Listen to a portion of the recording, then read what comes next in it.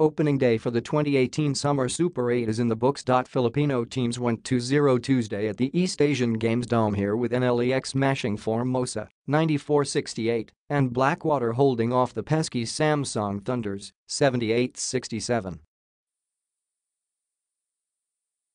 In the primetime games, KBL's Etland Elephants stunned the Xinjian Flying Tigers from the CBA.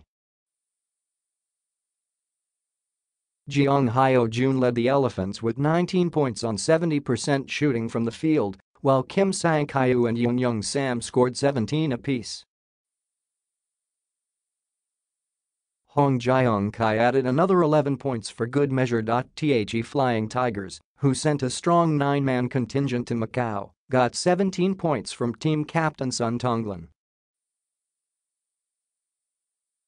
In the final game of the day, the Guangzhou Long Lions scrapped their way for a 68-62 win over Japan's Rizing Zephyr Fukuoka. Mingxin fired 24 points as the Long Lions got the Chinese on the board in Group B.